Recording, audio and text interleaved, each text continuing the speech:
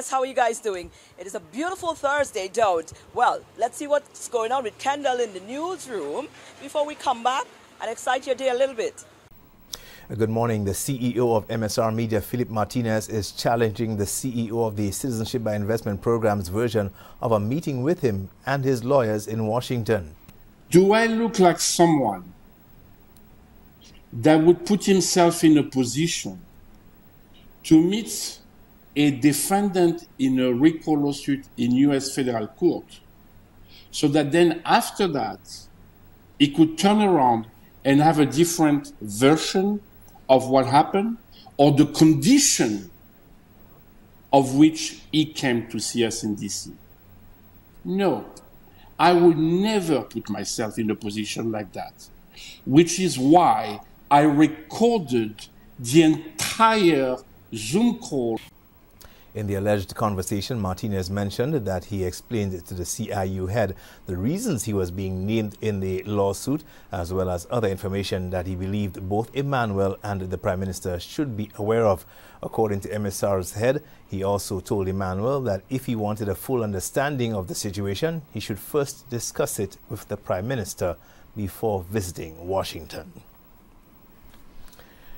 Walk for the Cure 2024 will be held on October 6 this year, and once again CIBC First Caribbean is partnering with other sponsors to support Faces of Cancer and the Cancer Society in the work that they do. It is not an easy journey for persons who have to manage and deal with this on a day-to-day basis. And so part of what we have been aspiring to do is to get partners with us who can really share information that would help in terms of how, who and how. And I say that to say, we're not experts in terms of cancer, as in CIBC, but we believe that the collaborative effort of all in terms of our various partners could have a significant impact. He says that the company sponsors the event by purchasing the T-shirts and providing resources to coordinate the event. Dorothy Phillip, founder of Faces of Cancer, says that the non-profit has been working with CIBC from the program's inception. Technical teams from the St. Lucia Electricity Services Limited, or LUCELEC, responded to reports of a member of the public sustaining an electrical shock on Tuesday, June 11th in P.I. Choiseul. Based on the preliminary reports, the individual was fatally injured on a construction site while handling a metal object that came into contact with high-voltage power lines. Managing Director of LUCELEC, Gilroy Pulte, expressed condolences on behalf of the company. LUCELEC is urging members of the public to exercise caution and maintain a safe distance of at least 10 feet from overhead power lines, especially when operating or handling objects. The company says the incident is under investigation. June is World Elder Abuse Awareness Month, and local organization HelpAge is using the month to not only educate people on the topic of elder abuse, but to also increase reporting of elder abuse and to start discussions on how to recognize and prevent this form of abuse. The elderly are faced with tremendous challenges with their health, with loneliness, they've been abandoned, and so these abuses can be seen across the island. And we want to raise awareness not only amongst the elderly, but with the caregivers, the children of those elderly parents, that they can understand the needs that the elderly has and how to reach them. A health fair is scheduled for June 30th at the Leclerc Playing Field, and a church service will be held at the Larisus Church of God 7th Day on June 15th. And these are among activities planned to mark the month of elder abuse awareness. These are your top stories. Thanks for watching. Good morning. Thanks, Kendall. Let's take a break. We're coming right back.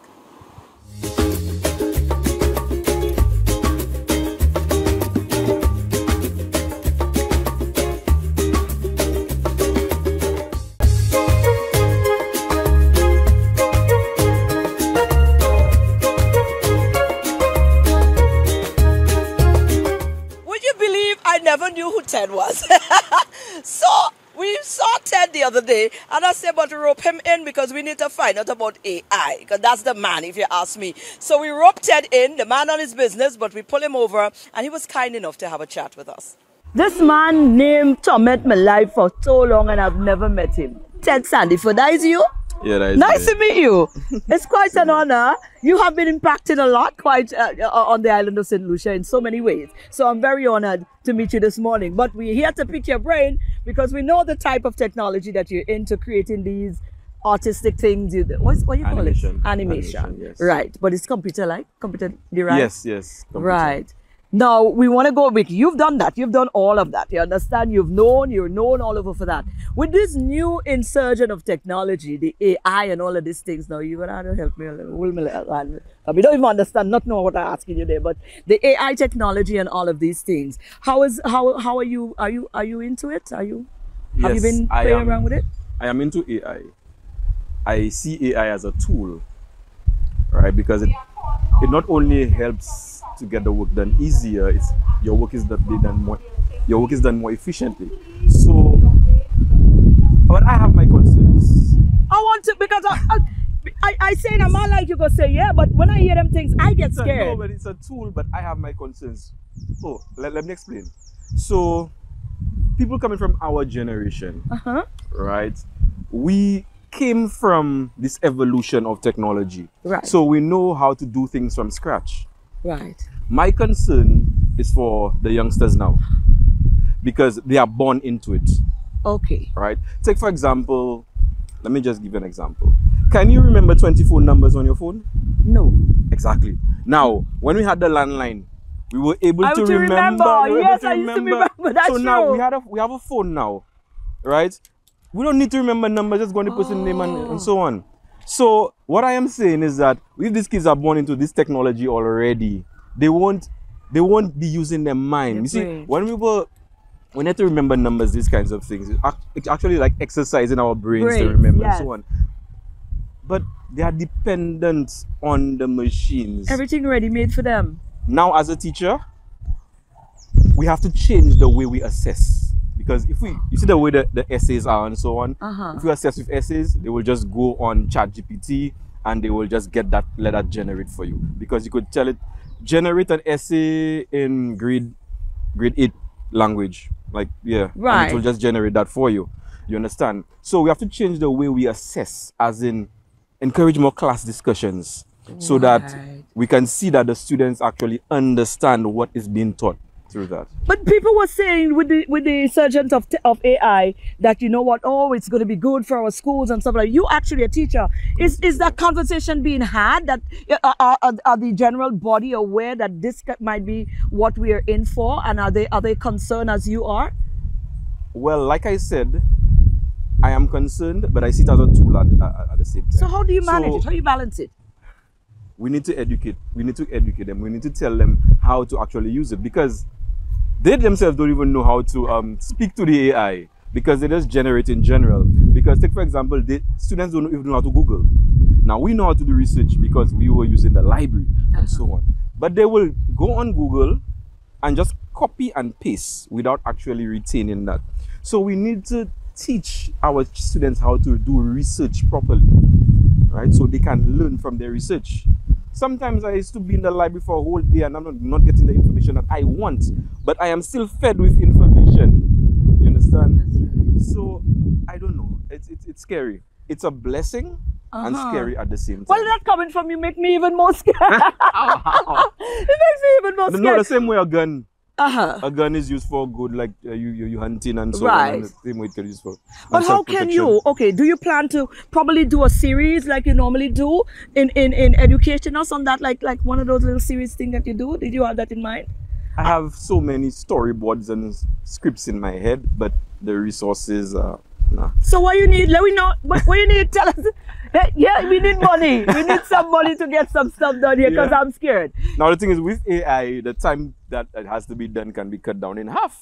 Right. But we still need resources. You need resources, and that's a challenge for you. Yeah, the kids need to be educated. But it's vital. We need it, don't we? Do need it. We do need it in this ever-changing world. I mean, a smartphone a new smartphone is coming out every year. That's the iPhone 12. I'm outdated. You're outdated. Right now it's the iPhone 15. And iPhone 15, come on. It's AI powered already. So right. But here I was thinking that this man will be in his glory, because that's right up his alley. I am in my glory, but but you are also acknowledging that you have to be very, like with everything else, you've got to be mindful that, it has its ups and it has its downs. Exactly. I like the fact that you alluded to that. And coming from you, Yes. I guess it makes sense. Now, thank you. We rob you of your time, but thank you so much for stopping off and having that conversation with us. All right, no Hopefully, problem. we'll be able to tap into your energy again sometime soon. Maybe when problem. we get somebody to say, well, all right, I have some money there for you. So let me start the thing. Yeah. All right, cool. But you don't do things like that. You don't look for funding for executing these things, because what you do is vital. Yeah. Well, let me beg for you. I- We need some money to do some projects over here. So if you're interested, call me. I go talk to Ted. You understand? And we go make it happen. No, that's on a serious note though, because these things are vital. And like you said, we might just be operating in the scene and don't realize that we have things that we need to address while we jump into the pot. Yes, Yeah. indeed. All right. Ted, how we can follow you? How we can follow Ted? Anybody don't know how to follow Ted? Come on. Bye.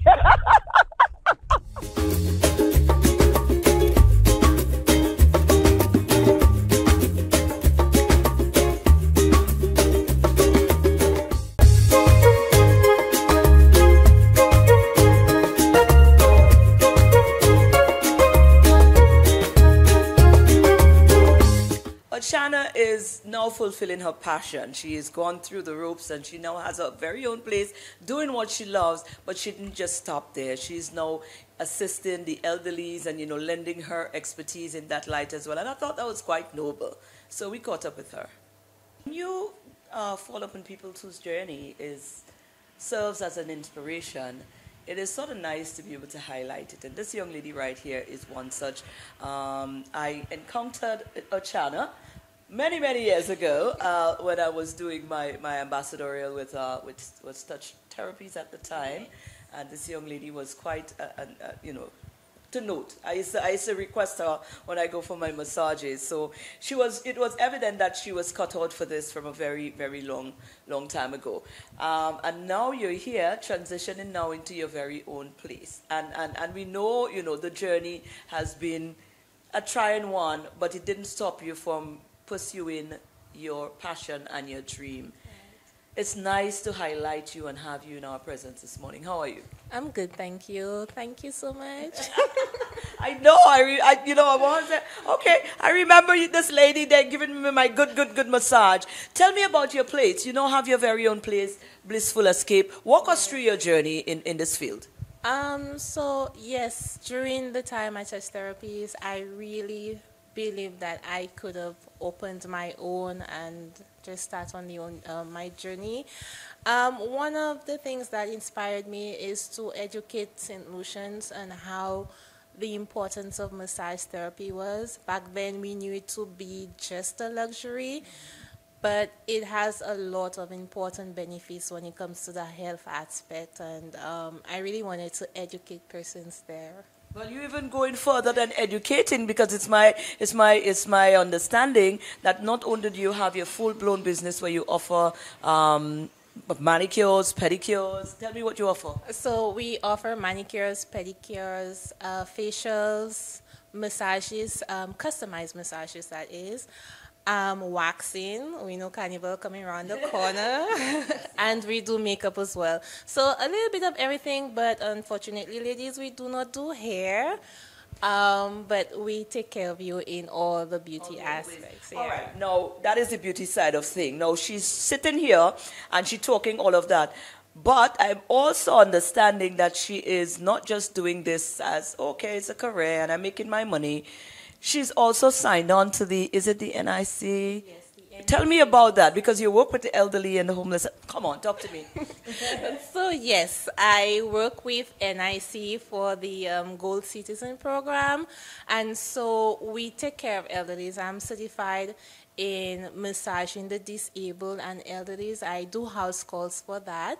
And so we go around in the communities and we assist the elderlies. It's really invigorating because, a lot of the elderlies, they're at home, they don't have a companion, and during that 1 to 2 hours that I'm here with them, we build a lot of rapport. It's beyond rapport, it's a relationship at this given point. And it really helps that aspect of my business because it's not, like you said, it's not really about beauty. It's just ensuring that health-wise, mentally as well, that they're taken care of. Wow. Yes. And you seem to be quite passionate about that. I do. I love I love the elderly. I love the disabled. They're no less than us, and I feel that they're family. They are family to Blissful Escape. Wow. Yes. But how do you now manage? Because that's quite a lot. I mean, being aligned to the NIC in that regard, and then to also maintain your own personal space as well. So is it a lot? It's quite demanding. It is a lot, but thankfully I have Tama, which is my assistant. So when I'm out there, Tama is holding the fort in there, so you don't miss out. You can catch Blissful Escape on the go or in-house. Right. Now, in-house, let's talk about in-house, because I know we somewhere about on the show, stay there, but you will break it down as to the exact place. Okay, so we're located on the chaussee. To most people, the building is called the Richulos building, so I'm downstairs. The part that is facing opposite the health center, blue building right there. To some other persons, they would take it as the West Tech building, so I'll just tell them the West Tech building, but we're taking the part that is facing the health center, same blue building. The sign is on the door, so you don't miss out. Right. What's your opening hours and your scheduling like? So we're open Sunday to Sunday. That is a businesswoman. Wow. But by appointments, we do try to cater in walk-ins, but strictly by appointments because, again, we do house call services, 9 a.m. to 6 p.m. Holidays and Sundays we'll do half day, but we're talking Mondays to Saturdays, 9 a.m. to 6 p.m. And we try to take care of many persons as possible. Right. So are you on social? Are you on the social side? Oh, yes. We're on Facebook. We're on Instagram. So you can catch us on Instagram. It would be blissful_spa 758. Same thing for Facebook, but I think Facebook would be Blissful Escape Spa. You can't miss it. All right. Yes. Wonderful. Well, we commend you and we wish you the best moving forward. And what you're doing is quite noble, and you get to do it whilst you're fulfilling your passion as well. So that's a good thing. All the best. Thank you very much.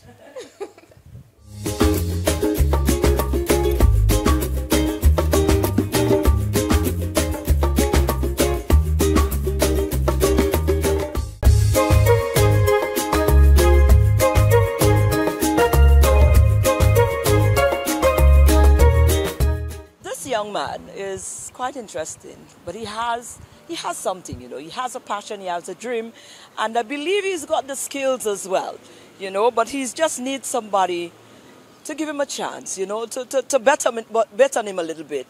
Here's Gladly, here's his story.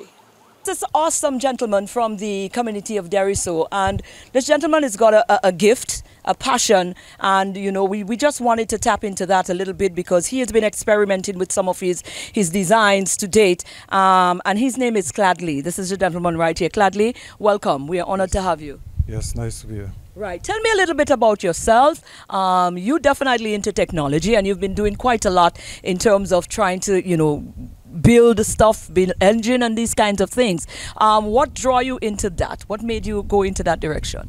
Ever since I was very young, I was exposed to technology through the television. Mm-hmm. I would spend hours on hours watching scientific channels such as National Geographic, History Channel, all of these others. Right.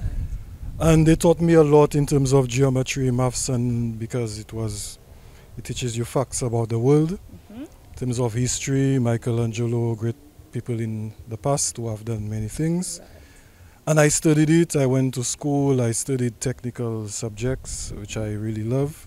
And from these technical subjects, I began to explore in what I can do and how I can use my skills to basically develop a product.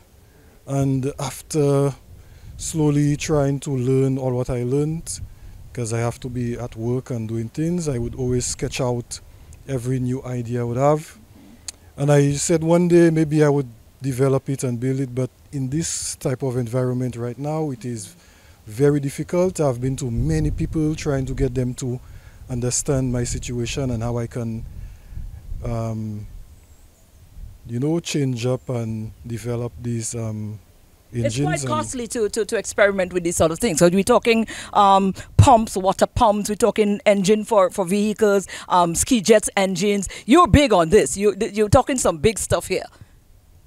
Yeah, it's big. It sounds big to you, but me being very exposed to it over the years, all this technology is simple, but the point of building these technologies, you need to have the right equipment. The larger you have to build, the larger your equipment have to be. About. That's what I'm talking about when I said big, because you need capital, you would need the right, like you said, the equipment to be able to build these things proper. That's what we're looking at. And right now you are stuck because you do not have the resources to further that talent that you've been honing for the last how many years? Yes, it's been ever since 17 years when I designed my first actual engine, and I waited until I could have finally been able to build it. But so far I have not built a working prototype. So what I'm trying to do right now is to pursue patenting, and in St. Lucia it's still difficult to get the right group of people to help me with the patenting for now. Right. So basically you're looking for assistance to be able to help you, like you said, patent, so that you could go ahead and explore and make sure that your ideas and your skills is protected whilst you explore, and you probably go to other persons that way you can actually try out some of your designs. Right. That would really be good, because right now I'm not the only one, and it's very possible to manufacture the technology I have designed. I'm not the only one developing engines, so having a patent would protect me in this type of industry, right, and it would help me to move forward. Right. So where are you at right now, and what would you hope to accomplish right now? What would you like assistance with at this point? Basically, in the past I have worked with CAD, which is computer aided design. I have designed about 3 engines on CAD, but from CAD there is transforming it from CAD to G-code, and you send the G-code to these machines called computer numerical control machines. And basically what I want to do is to get good quality CNC machines that can handle the sort of work and the sort of pressure that is required to build the engines. Right, so you're stuck at that. So you're looking to raise some funds maybe to pump into that, so you could be able to take it to the next level. How passionate are you? What is that your dream? That is what's going to fuel you? That is what you believe that you were created to do? I believe designing engines and building it is not really my ultimate goal. Right. It's just along the way, because I've designed many products. This is just the engines aspect of the products that I've designed. Right. And I would like to bring that forward, because it would really help in making a difference in our use of fuel and how fuel efficiency of vehicles. Although all manufacturers are getting closer and closer to more efficient technology, I believe what I have achieved would help in getting the whole world closer to a more efficient engine. Right. So basically, anybody within that field can reach you how? Well, I have created an email called engineinterest@gmail.com. I can also be contacted at 725-4087, 758-725-4087. This is my business number. Right. That's about it right now. Right. Give the email address again. engineinterest@gmail.com. engineinterest@gmail.com. Right. Yeah. Gladly. Well, we hope that somebody out there is viewing and they can, help you to the next level and the next step of that. We would like to see you realize that dream. Why not? Have a good technological guy from the little island of St. Lucia. We might just be seeing that in this gentleman right here. So if you're out there and you're interested in helping this young man realize his dream, then that might be a good time to send him an email or give him a call. That is our show for today. We're going to be doing it again tomorrow. But for today, go on out and be great, be awesome, and enjoy your Thursday to the absolute fullest.